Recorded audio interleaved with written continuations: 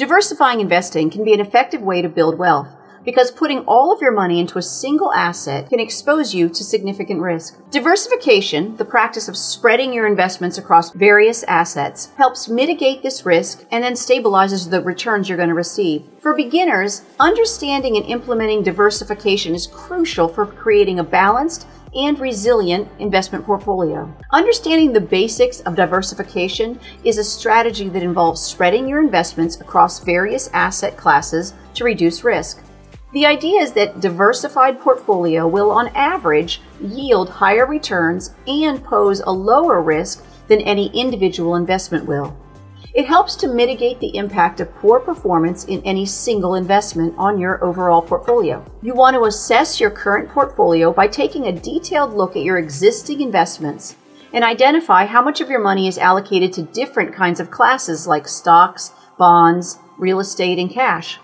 This assessment will help you understand where you're currently concentrated and then which areas might need more balancing. If you set clear financial goals before you start diversifying, it will help you define your financial objective. Are you saving for retirement, a down payment on a house, or your child's education? Your goals will influence your investment choices and your risk tolerance. Short-term goals might lean you towards less volatile investments, while long-term goals could accommodate for potentially higher returns. You want to diversify across different asset classes. This typically includes stocks, which are shares in companies that can offer higher returns but come with higher risks.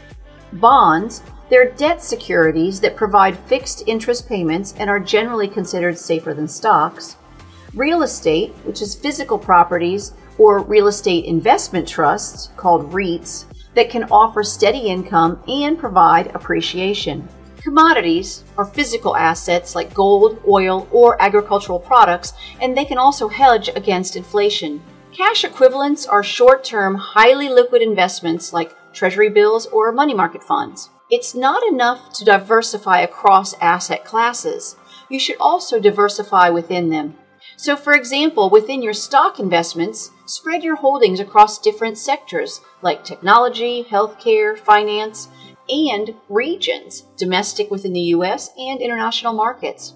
This will further reduce risk as it prevents your portfolio from being overly reliant on any single market or sector. Index funds and exchange-traded funds, or ETFs, are excellent tools for diversification because they allow you to invest in a broad market index or a specific sector without needing to pick out individual stocks and bonds.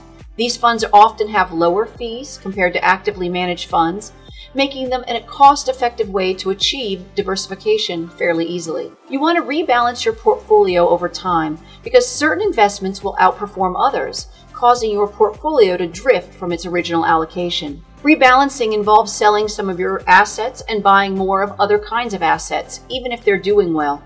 Your desired asset allocation is going to be whatever your risk tolerance allows.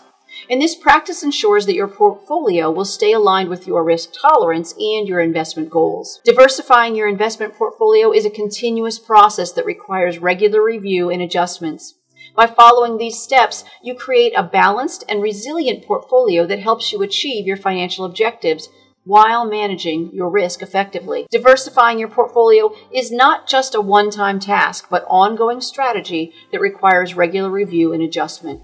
By consistently applying these principles, you can better navigate market fluctuations and work towards achieving your long-term financial goals. I'm Kathy, and I'm grateful to be a part of your journey to financial empowerment. Please let me know the topics that you'd like covered in the comments below. And if you're new here, please subscribe so that you too can improve the way that you think about your relationship with money.